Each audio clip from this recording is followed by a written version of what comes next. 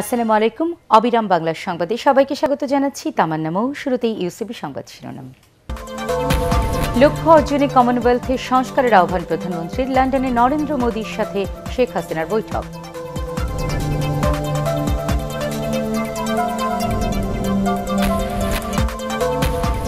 রোহিঙ্গা সংকটে নেতৃত্ব দেয় শেখ হাসিনার প্রশংসা কানাডার প্রধানমন্ত্রীর। সমাধানে কমনওয়েলথভুক্ত দেশগুলোকে এগিয়ে আসার আহ্বান।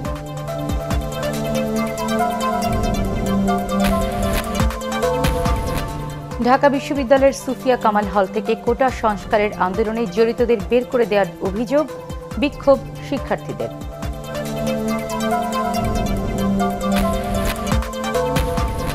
গণপরিবহন মালিকদের বেঁধে দেওয়া জমার টাকা উঠানোর তাগাদায় রাজধানীতে বেপরোয়া বাস চালকরা, অভিযোগ অস্বীকার মালিক পক্ষের।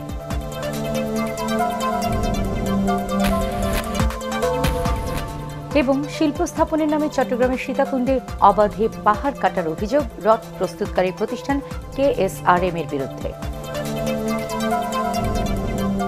এবারে বিস্তারিত। সদস্য রাষ্ট্রগুলোর ক্রমবর্ধমান চাহিদা এবং প্রত্যাশা পূরণের জন্য কমনওয়েলথকে তার লক্ষ্য অর্জনে সংস্কারের আহ্বান জানিয়েছেন প্রধানমন্ত্রী শেখ হাসিনা। লন্ডনের ল্যানকেস্টার হাউসে 25তম কমনওয়েলথ সরকার প্রধানদের শীর্ষ সম্মেলনে দেওয়া বক্তব্যে তিনি এ আহ্বান জানান। 4টি স্তম্ভের আলোকে কমনওয়েলথ তার চিহ্নিত লক্ষ্য অর্জন করতে চাইলে সংস্কার অপরিহার্য বলেও মনে করেন প্রধানমন্ত্রী। শেখ হাসিনা বলেন, কমনওয়েলথের বিভিন্ন সংস্থার ভূমিকা ও কার্যক্রমের পুনর্গঠন প্রয়োজন, যাতে সদস্য দেশগুলোর ক্রমবর্ধমান চাহিদা এবং প্রত্যাশা পূরণ হয়। সংস্কারের জন্য বিশিষ্ট ব্যক্তিদের নিয়ে ইপিজি গঠনের সুপারিশ করেন প্রধানমন্ত্রী শেখ হাসিনা। রোহিঙ্গা ইস্যুতে ভারত তার অবস্থান পরিবর্তন করেছে বলেন দেশটির প্রধানমন্ত্রী নরেন্দ্র মোদী। লন্ডনে ল্যানকেস্টার হাউসে প্রধানমন্ত্রী শেখ হাসিনার সাথে দ্বিপাক্ষিক বৈঠকে একথা জানান তিনি। কমনওয়েলথ শীর্ষ সম্মেলনের সাইডলাইনে এক বৈঠক করেন তারা। পরে পররাষ্ট্র সচিব শহীদুল হক সাংবাদিকদের জানান, বৈঠকে রোহিঙ্গা ও তিস্তা চুক্তি সহ দ্বিপাক্ষিক স্বার্থ সংশ্লিষ্ট সব বিষয়ে আলোচনা হয়েছে। এছাড়া ভারতের পশ্চিমবঙ্গে বিশ্বভারতী ইউনিভার্সিটিতে বাংলাদেশ হাউস উদ্বোধনের বিষয়টিও আলোচনায় উঠে আসে। বৈঠকে পররাষ্ট্রমন্ত্রী AH মাহমুদ আলী ও প্রতিমন্ত্রী M শাহরিয়ার আলম উপস্থিত ছিলেন। রোহিঙ্গা সংকট মোকাবেলায় অনবদ্য নেতৃত্ব দেয় প্রধানমন্ত্রী শেখ হাসিনার ভূয়সী প্রশংসা করেছেন কানাডার প্রধানমন্ত্রী জাস্টিন ট্রুডো। লন্ডনের 25তম কমনওয়েলথ শীর্ষ সম্মেলনের প্রথম এক্সিকিউটিভ সেশনে দেওয়া বক্তব্যে তিনি এই প্রশংসা করেন। এ সময় রোহিঙ্গা সংকটের স্থায়ী ও গ্রহণযোগ্য সমাধানে আসার ক্ষেত্রে বাংলাদেশের সহায়তায় এগিয়ে আসার জন্য কমনওয়েলথভুক্ত দেশগুলোর সরকার ও রাষ্ট্রপ্রধানদের প্রতি আহ্বান জানান কানাডার প্রধানমন্ত্রী। গত বছরের আগস্টে মিয়ানমারের রাখাইন প্রদেশে রাষ্ট্রীয় মদদে রোহিঙ্গাদের উপর হত্যা, ধর্ষণ, নির্যাতন শুরুর পর থেকে এ পর্যন্ত 7 লাখ রোহিঙ্গা সীমান্ত পেরিয়ে বাংলাদেশে আশ্রয় নিয়েছেন। বাকিংহাম প্যালেসে কমনওয়েলথ শীর্ষ সম্মেলনে অংশগ্রহণকারী রাষ্ট্র ও সরকার প্রধানদের রাজকীয় নৈশভোজে অভ্যর্থনা জানিয়েছেন রানী দ্বিতীয় এলিজাবেথ। অনেক রাষ্ট্রপ্রধানই নৈশভোজে উপস্থিত ছিলেন তাদের পরিবারের সদস্যদের সাথে নিয়ে। রাষ্ট্র ও সরকার প্রধানরা নিজস্ব ঐতিহ্যে সম্মান জানিয়েছেন রানীকে। এ সময় রানীর পাশে ছিলেন প্রিন্স ওয়েলস। নৈশভোজের আয়োজনে অতিথি হিসেবে সবার আগে উপস্থিত হন ব্রিটেনের প্রধানমন্ত্রী থেরেসা মে। কমনওয়েলথ সদস্যভুক্ত রাষ্ট্রদের সাফল্য কামনা করে নৈশভোজের আনুষ্ঠানিকতা শুরু করেন রানী। যুক্তরাষ্ট্রের টাইম ম্যাগাজিনের বিশ্বের 100 প্রভাবশালী ব্যক্তির তালিকায় স্থান পেয়েছেন প্রধানমন্ত্রী শেখ হাসিনা। 2018 সালের নানা ঘটনাবলী বিশ্লেষণ করে এ তালিকা তৈরি করেছে প্রভাবশালী ম্যাগাজিনটি। মার্কিন প্রেসিডেন্ট ডোনাল্ড ট্রাম্প, উত্তর কোরিয়ার সর্বোচ্চ নেতা কিম জং উন, French president Emmanuel Macron, pop গায়িকা রিহানা, টেনিস তারকা রজার ফেডেরার সহ আরও অনেকেই এ তালিকায় স্থান পেয়েছেন। এর আগে 2017 সালে আরেক বিশ্বখ্যাত ম্যাগাজিন ফোর্বস প্রকাশিত বিশ্বের 100 প্রভাবশালী নারীর তালিকায়ও স্থান পেয়েছেন প্রধানমন্ত্রী শেখ হাসিনা। কোটা সংস্কার আন্দোলনে জড়িত থাকার অভিযোগে ঢাকা বিশ্ববিদ্যালয়ের কবি সুফিয়া কামাল হলের কয়েক ছাত্রীকে বের করে দেওয়ার অভিযোগ উঠেছে কর্তৃপক্ষের বিরুদ্ধে। বৃহস্পতিবার রাতে কামরুন নাহার লিজা, শারমিন ও ফারহিন সহ বেশ কজনকে হল ছাড়তে বাধ্য করা হয় বলে জানান কোটা সংস্কারের দাবিতে আন্দোলনরত শিক্ষার্থীরা। হল কর্তৃপক্ষের ফোন পেয়ে 3য় বর্ষের ছাত্রী রিমিকে নিতে মধ্যরাতে বাবাকে হল গেটে দাঁড়িয়ে থাকতে দেখা যায়। ঘটনার প্রতিবাদে সুফিয়া কামাল হলের সামনে বিক্ষোভ করে সাধারণ ছাত্র অধিকার সংরক্ষণ পরিষদ। আজ দেশব্যাপী কলেজ বিশ্ববিদ্যালয়ে বিক্ষোভ মিছিল কর্মসূচির ঘোষণা দিয়েছে সংগঠনটি।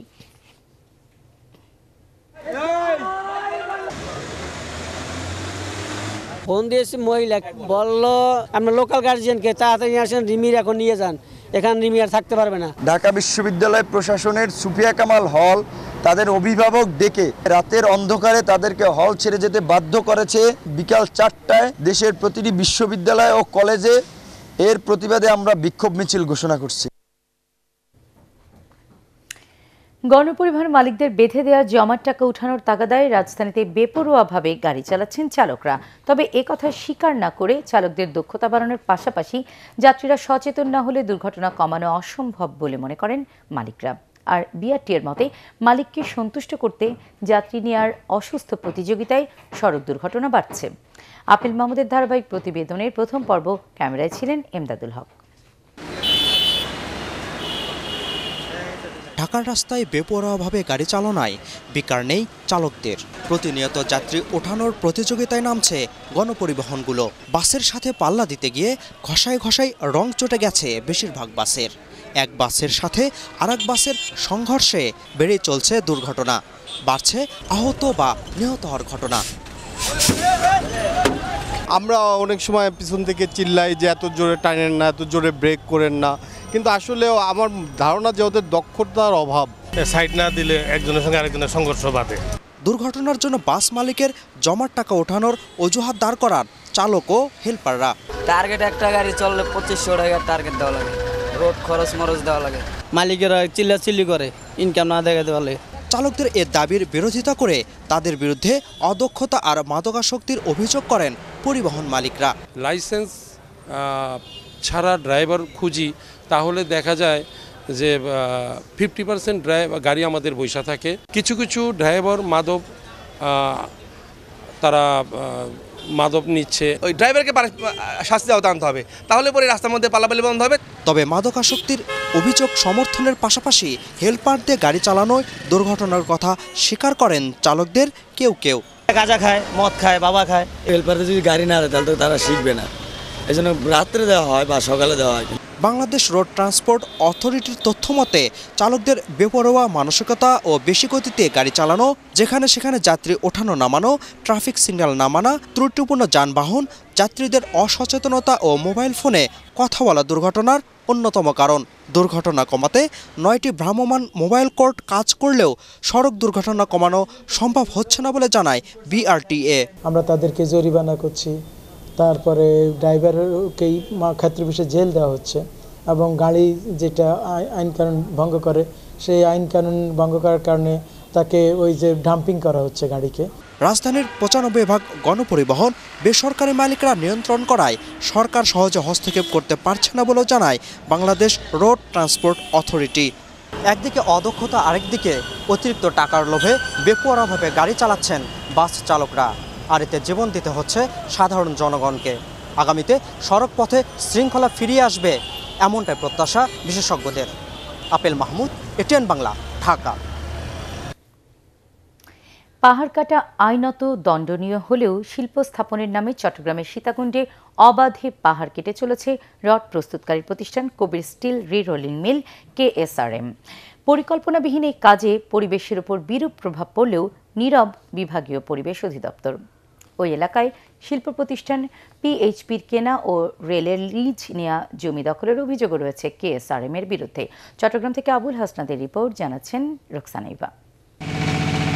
চারিদিকে ইটের বাউন্ডারি তুলে এভাবেই 3 বছর ধরে চলছে পাহাড় কাটা। দিনে রাতে পাহাড়ের উঁচু টিলা কেটে সমতল ভূমিতে পরিণত করছে চট্টগ্রামের রড উৎপাদনকারী প্রতিষ্ঠান কবির স্টিল রিরোলিং মিল KSRM। তবে তা দুর্গম বা নিভৃত কোনো এলাকায় নয়। পাহাড় নিধনের এই উৎসব চলছে ঢাকা চট্টগ্রাম মহাসড়ক ঘেঁষা বারবকুণ্ডের আনোয়ারা জুট মিলের পেছনেই। রড তৈরির কারখানার নামে পরিবেশ প্রতিবেশ ধ্বংস করে KSRM এর এই কাজের প্রতিবাদে এবার সোচ্চার হয়েছেন স্থানীয়রা। প্রধানমন্ত্রীর হস্তক্ষেপ চেয়ে তারা মানববন্ধন করেছেন। ওইভাবে যারা পাহাড় কাটতেছে সেইখানে অনেকবার তাদেরকে আমরা ডাক দিয়েছি, কিন্তু আমরা অসহায় শ্রমিক, আমরা কৃষক, আমাদের কথা চলবে না, মানবে না। KSRM ওনারা আছে, ওনাদের তো নামই ধরা যায় না, অনেক বড়, ওনাদের নাকি আপনার প্রধানমন্ত্রীর সাথে হাত আছে। তো আমরা আপনাদেরকে মাধ্যমে সরকারের কাছে আবেদন জানাবো, আর কত পাহাড় খাটলে পাহাড় কাটা বন্ধ হবে। সীতাকুণ্ড উপজেলার নির্বাহী ম্যাজিস্ট্রেট শিগগিরের বিরুদ্ধে ব্যবস্থা নেওয়ার কথা জানিয়েছেন, যদিও দীর্ঘদিন ধরে এক্সকাভেটর দিয়ে পাহাড়ের বিশাল অংশ কেটে সমতল করা হচ্ছে। পরিবেশ যে আইন আছে, পাহাড় ব্যক্তি মালিকানাধীন পাহাড় হলো সেই পাহাড় কিন্তু কাটার কোনো সুযোগ নেই। ইদানিং যে দু একটা জায়গার কথা বলেছেন আমরা শুনেছি এবং এ ব্যাপারে আমরা কার্যকর পদক্ষেপ নেব। সবুজ পাহাড় কেটে ধ্বংস করার কারণে একদিকে নষ্ট হচ্ছে পরিবেশের ভারসাম্য, অন্যদিকে হুমকির মুখে পড়ছে জীববৈচিত্র্য। এ বিষয়ে পরিবেশ অধিদপ্তর চট্টগ্রাম বিভাগের পরিচালক মকবুল হোসেনের সাথে যোগাযোগ করা হলে কেএসআরএমের পাহাড় কাটা নিয়ে মন্তব্য করতে অপারগতার কথা জানান তিনি। সংশ্লিষ্ট কর্তৃপক্ষের নিরাপত্তায় সীতাকুণ্ডের আরও কয়েকটি এলাকাতেও পাহাড় কাটা চলছে। Bureau report, ATN Bangla. Brahmanbaria ও নেত্রকোনায় হাওরে এবার ইরি ও বোরো ধানের বাম্পার ফলন হয়েছে। এরই মধ্যে শুরু হয়েছে ধান কাটা। গত বছর আগাম বন্যায় হাওরের ধান তলিয়ে যাওয়ায় লোকসানের মুখোমুখি হতে হয় কৃষকদের। এবার বাজারে কাঙ্ক্ষিত দাম পেলে গতবারের লোকসান কাটিয়ে ওঠা সম্ভব বলে মনে করেন তারা। ব্রাহ্মণবাড়িয়ার প্রতিনিধি ইসাক সুমন ও নেত্রকোনা থেকে জাহাঙ্গীর আলমের রিপোর্ট, জানাচ্ছেন মিজান শাহজাহান। ব্রাহ্মণবাড়িয়া ৯টি উপজেলার মধ্যে হাওর বেষ্টিত ৫টি উপজেলা নাসিরনগর, সরাইল, বিজয়নগর, নবীনগর ও বাঞ্চারামপুরে এবছর ১,১২,০০০ হেক্টর জমিতে ইরি ও বোরো ধানের আবাদ হয়েছে। উৎপাদন লক্ষ্যমাত্রা ধরা হয়েছে ৪,৩৮,০০০ মেট্রিক টন। এরই মধ্যে হাওর এলাকার ৩০ ভাগ ও সমতল এলাকায় ৫ ভাগ ধান কাটা হয়েছে। কৃষকরা জানিয়েছেন, আবহাওয়া অনুকূলে থাকলে চলতি মাসের মধ্যেই হাওড় এলাকার সব ধান কাটা সম্ভব হবে। গতবার মনে করেন বিলের মধ্যে পানি আসিল, অনেক সময় দেখা গেছে অনেক জমি পানির তলে রয়ে গেছে, কাটতে পারি নাই। 700 টাকা মন আছে, একটু ভালো হইলে আমরা একটু ভালো হয় আর কি। ধানের দাম ঠিক না থাকলে কৃষক কোনো মতে বাঁচত না। বড় ধরনের কোনো প্রাকৃতিক দুর্যোগ আঘাত না হানলে কৃষকরা লাভের মুখ দেখবে বলে আশা করছেন কৃষি কর্মকর্তারা। কৃষি বিভাগের পক্ষ থেকে সার, বীজ এবং প্রযুক্তিগুলো নিশ্চিত করা থাকায় এখনো পর্যন্ত মাঠে যে আমরা ফলন পাচ্ছি তাতে অত্যন্ত কৃষকরা আনন্দিত। এদিকে নেত্রকোনার হাওড় অঞ্চলের কৃষকরা ব্যস্ত সময় পার করছেন ধান কাটা ও মাড়াইয়ের কাজে। চলতি মাসের মধ্যেই সব ধান ঘরে তোলা সম্ভব হবে বলে জানিয়েছেন তারা। গত বছর বন্যায় আমরা সব জমি খাইছে, আমরা কষ্ট মনে হয়ে খুব আমরা খুব কষ্ট হয়েছে, বাম্পার ফলন হয়েছে, আমরা খুব সুন্দর মতো ফসল তুলতে পারতেছি। নেত্রকোনায় এবার বোরো আবাদের লক্ষ্যমাত্রা ধরা হয়েছিল ১,৮১,৩৬৫ হেক্টর জমিতে। লক্ষ্যমাত্রার চেয়েও বেশি পরিমাণ জমিতে বোরো আবাদ হয়েছে বলে জানিয়েছেন কৃষি কর্মকর্তারা। ৭০,০০০ কৃষককে কৃষি পুনর্বাসন দিয়েছেন। ডিএপি সার আর পটাশ সার হাওরের লোকেরা আগে তেমন দিত না, এবার দেওয়াতে ফসলের চেহারা অত্যন্ত ভালো। এবার ধানের বাম্পার ফলন হয়েছে বলেও জানিয়েছেন কৃষি কর্মকর্তারা। Bureau report, ATN Bangla. পার্বত্য চট্টগ্রামের স্থানীয় ভাষায় উলো ফুল সমতলের মানুষের কাছে ঝাড়ু ফুল নামেই বেশি পরিচিত। ঘরদোর ঝাড়ু দিতেই এটি বেশি ব্যবহার হয়ে থাকে। পার্বত্য এলাকার বেশিরভাগ টিলা ও পাহাড়ে প্রাকৃতিকভাবে এটি জন্মে থাকে। সেই ফুল দিয়ে তৈরি ঝাড়ু দেশের বিভিন্ন অঞ্চলে বেশ জনপ্রিয়। বাণিজ্যিকভাবে চাষাবাদ না হলেও রয়েছে এই ফুলের বাণিজ্যিক সম্ভাবনা। খাগড়াছড়ি থেকে আবু দাউদের রিপোর্ট, জানাচ্ছেন শফিউল আলম সুজন। পার্বত্য চট্টগ্রামের পাহাড় ও বনে প্রাকৃতিকভাবে উৎপন্ন হয় উলু ফুল, আর উলু ফুল দিয়ে ঘরবাড়ি ও আশেপাশের পরিবেশ পরিচ্ছন্ন রাখতে তৈরি হয় ফুলঝাড়ু। সেই ফুলঝাড়ু এখন পাহাড় ছাড়িয়ে রাজধানী ঢাকাসহ সারা দেশে জনপ্রিয় হয়ে উঠেছে। ৩ পার্বত্য জেলায় ঝাড়ুফুল বাণিজ্যিকভাবে চাষাবাদ না হলেও স্থানীয় মানুষ তা সংগ্রহ করে বাজারে নিয়ে ব্যবসায়ীদের কাছে বিক্রি করছেন। মৌসুমি ব্যবসায়ীরা প্রতি আটি ৭ থেকে ৮ টাকা বিক্রি করলেও ঢাকাসহ বিভিন্ন জেলায় প্রতি আটি ১০ থেকে ১২ টাকায় বিক্রি হচ্ছে। ঢাকা, চিটাং, রাজশাহী, খুলনা, সিলেট, যশোর সব জায়গায় আমাদের ঝাড়ু এটা যেতেছে। খাগড়াছড়ির ফুলের ঝাড়ুটার ডিমান্ডটা ভালো, এটা বাংলাদেশে সাপ্লাই হচ্ছে, বাইরেও যাচ্ছে কম বেশি। ব্যবসায়ীরা জানান, এবছর ফুলের ঝাড়ুর চাহিদা বেশি থাকায় অনেকে ঝাড়ু ব্যবসার সাথে সম্পৃক্ত হয়েছেন। তবে সরকারি সহযোগিতা ও ঋণ দেওয়ার দাবি ব্যবসায়ীদের। ছোট হলেও ক্ষুদ্র হলেও কিন্তু এর চাহিদা ব্যাপক, এটার সাথে বিভিন্ন রকমের লোক জড়িত। সরকারে যদি আমাদেরকে একটু লোনের ব্যবস্থা করতো তাহলে আমরা আর একটু ভালো হইতাম। ঝাড়ু ফুলের আবাদ না হলেও এর বাণিজ্যিক সম্ভাবনা খুবই ভালো বলে জানান স্থানীয় কৃষি বিভাগ। এটার একটা উজ্জ্বল সম্ভাবনা আছে এবং এটা একটা অর্থনৈতিক ফসল বলে আমি মনে করি এবং এটার বাণিজ্যিক সম্ভাবনা অত্যন্ত বেশি। পাহাড়ের মাটি আর প্রকৃতির সাথে মিশে থাকা ফুলঝাড়ুর মাধ্যমে বদলে যাচ্ছে বহু প্রান্তিক ও দরিদ্র মানুষের ভাগ্যের চাকা। Bureau report, ATN Bangla. রাজধানীর গ্যান্ডারিয়ায় মাদক ব্যবসায়ীদের সাথে গোলাগুলিতে 3 পুলিশ সদস্য আহত হয়েছে আর এক মাদক ব্যবসায়ী আহত হয়। আহতদের স্থানীয় হাসপাতালে চিকিৎসা দেওয়া হচ্ছে। এ সময় 2 মাদক ব্যবসায়ীকে আটক ও 2000 পিস ইয়াবা উদ্ধার করে পুলিশ। দেখুন আরিফ হোসেনের রিপোর্ট। গ্যান্ডারিয়া থানার 63/3 দীননাথ সেন সড়কের মালেকা মঞ্জিলের 3 তলায় মাদক ব্যবসা হচ্ছে এমন খবর পেয়ে সেখানে অভিযান চালায় পুলিশ। একই সাথে এলাকায় নতুন ইয়াবার চালান আনার সময় গেন্ডারিয়া থানার টহল দল মাদক ব্যবসায়ীদের চ্যালেঞ্জ করে। বিকেল 4:30টার দিকে পরিচালিত এই অভিযানে মাদক ব্যবসায়ীদের সাথে পুলিশের গোলাগুলি হয়। এ সময় মাদক ব্যবসায়ীদের গুলিতে গেন্ডারিয়া থানার 2 এএসআই মহসিন ও মোশারফ এবং কনস্টেবল বশির আহত হয়। পুলিশ দরজা ধাক্কা দিয়ে যখন খুলল, সে আর্মস নিয়ে আগে ভিতরে রেডি ছিল। সে উপস্থিত পুলিশকে লক্ষ্য করে গুলি করতে থাকে। পুলিশও পাল্টা গুলি চালায়। তো একজন গুলিবিদ্ধ অবস্থায় আমরা তাকে অ্যারেস্ট করেছি। আর ও বাসা থেকে যে মহিলা মাদক ব্যবসায়ী, সেও অ্যারেস্ট আছে। তো কিন্তু সন্ত্রাসী যে গুলি করতেছিল তার সে অস্ত্র নিয়ে পালিয়ে যায়। আমাদের 3 জন পুলিশ সদস্য আহত আছে, তারা এখন হাসপাতালে আছে। গ্যান্ডারিয়ার শেলটেক এলাকার এ ভবনের ফ্ল্যাটটিতে জরিনা নামের মহিলা 1 সপ্তাহ আগে ভাড়াটিয়া হিসেবে উঠেছিল বলে জানান ভবনের বসবাসকারীরা।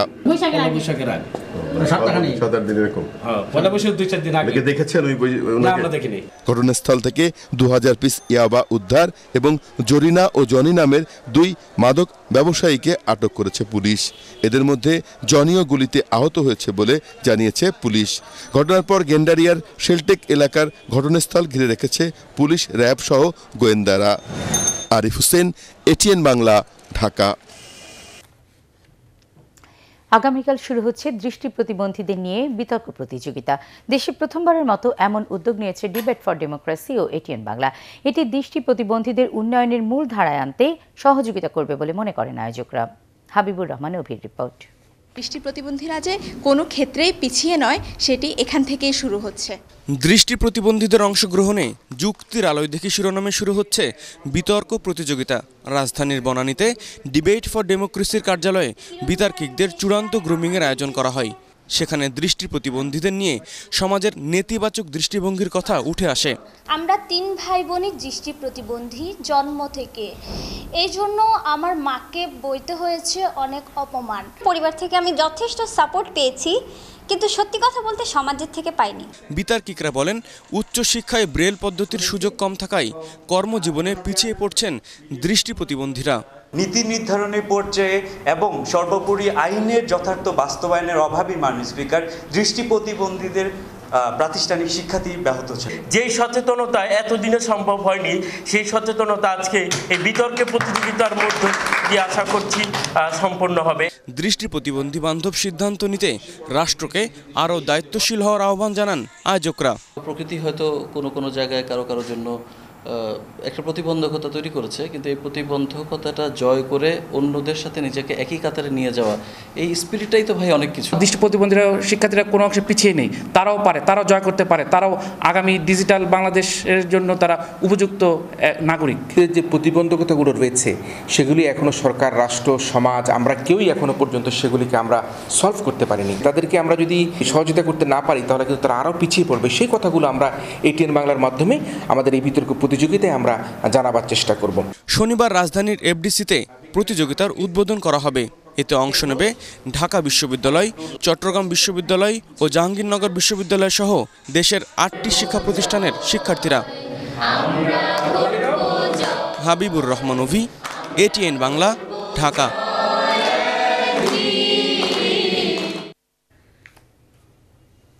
রাঙামাটি থেকে অপহরণের 1 মাস পর হিল উইমেন্স ফেডারেশনের 2 নেত্রীকে খাগড়াছড়িতে মুক্তি দেওয়া হয়েছে। বৃহস্পতিবার রাতে খাগড়াছড়ির তেঁতুল তলায় তাদের ছেড়ে দেওয়া হয় বলে নিশ্চিত করেছেন UPDF এর জেলা সংগঠক মাইকেল চাকমা। মুক্তি পাওয়া 2 পাহাড়ি নেত্রী হলেন দয়াসোনা চাকমা ও মন্টি চাকমা। গত 18 মার্চ কুতুকছড়ি এলাকা থেকে তাদের অপহরণ করে দুর্বৃত্তরা। আন্তর্জাতিক সংবাদ।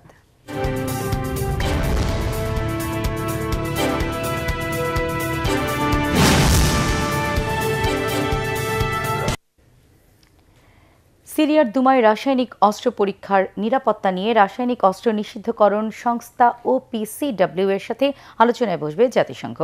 জাতিসংঘের মুখপাত্র স্টিফেন দুজারিক জানিয়েছেন, দুমায় প্রবেশ নিয়ে দামেস্কে অনুষ্ঠিত হবে এই বৈঠক। রাসায়নিক হামলার স্থানে গিয়ে তদন্তের অনুমতি পেলেও নিরাপত্তাহীনতার কারণে মঙ্গলবার থেকে অপেক্ষা করছে OPCW। গত সোমবার তদন্তকারীরা দুমায় প্রবেশ করতে পারবে বলে জানায় রাশিয়া। তবে মঙ্গলবারই জাতিসংঘের কর্মীদের উপস্থিতিতে গোলাগুলি ও বিস্ফোরণের ঘটনা ঘটলে আর সেখানে প্রবেশ করেনি OPCW। গত 7 এপ্রিল সিরিয়ার দুমায় রাসায়নিক অস্ত্র হামলায় অন্তত 85 জন নিহত হওয়ার অভিযোগ রয়েছে। মুন্সিগঞ্জে জমি নিয়ে বিরোধের জের ধরে প্রতিপক্ষের হামলায় ইউনিয়ন ছাত্রলীগ সভাপতি সহ 6 জন আহত হয়েছে। স্থানীয়রা জানান, গতকাল সন্ধ্যায় রামসিং গ্রামের একটি বাড়িতে বিরোধ মীমাংসার সালিশ বৈঠকে ইউনিয়ন ছাত্রলীগ সভাপতি সাইফুল ইসলাম রনির সাথে আওলাদ ও মুআজ্জেমের কথা কাটাকাটি হয়। এক পর্যায়ে আওলাদের সমর্থকরা রনির লোকজনদের ওপর হামলা চালায়। এতে রনি ও UP panel chairman Moniruzzaman Nannu সহ 6 জন আহত হয়। পরে তাদের মুন্সিগঞ্জ জেনারেল হাসপাতালে ভর্তি করা হয়। এই ঘটনায় দোষীদের বিরুদ্ধে ব্যবস্থা নেওয়ার আশ্বাস দিয়েছে পুলিশ। এবার পার্টিক্স খেলার খবর।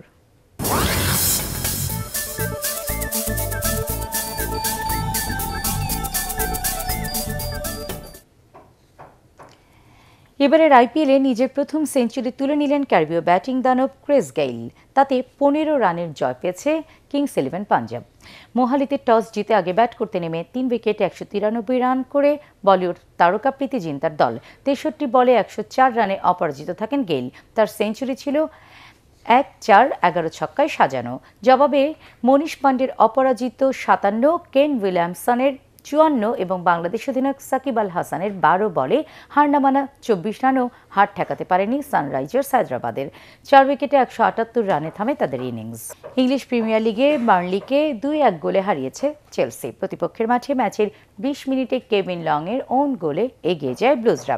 এরপর প্রথমার্ধে অন্তত 3 বার গোলের সুযোগ পেলেও স্ট্রাইকাররা এগিয়ে নিতে পারেনি চেলসিকে। উল্টো খেলার 64 মিনিটে অ্যাশলে বার্নস সমতায় ফেরায় বার্নলিকে। তবে 5 মিনিটের ব্যবধানে ভিক্টর মোসেস গোল করলে স্বস্তির জয় পায় অ্যান্তোনিও কন্তের দল। এই মৌসুমে প্রথমবারের মতো লিগে টানা দ্বিতীয় জয় পেল চেলসি। আর দায়িত্ব নেওয়ার পর এটি ছিল কোচ কন্তের 100তম ম্যাচ। শেষ করার আগে ইউসিবি সংবাদ শিরোনাম আরও একবার। লক্ষ্য অর্জনে কমনওয়েলথে সংস্কারের আহ্বান প্রধানমন্ত্রী। লন্ডনে নরেন্দ্র মোদীর সাথে শেখ হাসিনার বৈঠক।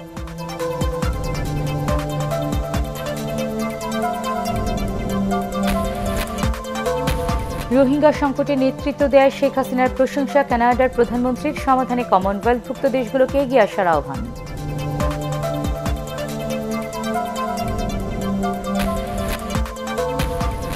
ঢাকা বিশ্ববিদ্যালয়ের সুফিয়া কামাল হল থেকে কোটা সংস্কারের আন্দোলনে জড়িতদের বের করে দেওয়ার অভিযোগ বিক্ষোভ শিক্ষার্থীদের।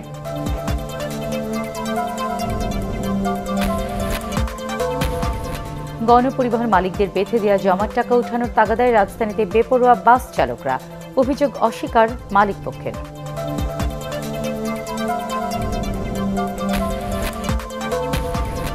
এবং শিল্প স্থাপনের নামে চট্টগ্রামের সীতাকুণ্ডে অবাধে পাহাড় কাটার অভিযোগ রড প্রস্তুতকারী প্রতিষ্ঠান KSRM এর বিরুদ্ধে।